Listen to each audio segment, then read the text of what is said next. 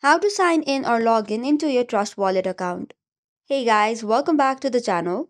If you have already downloaded and installed Trust Wallet application and would like to sign it up, then you have come to the right place. First of all, tap open your Trust Wallet application and it'll take you to another page. Tap on get started and it'll give you two options. You can either create a new wallet or you could add the existing wallet you already have.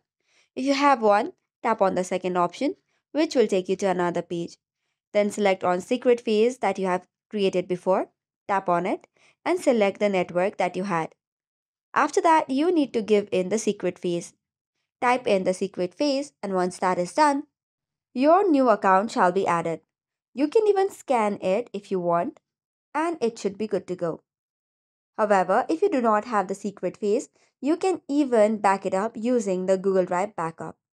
However, if you do not have existing wallet, you can create a new one.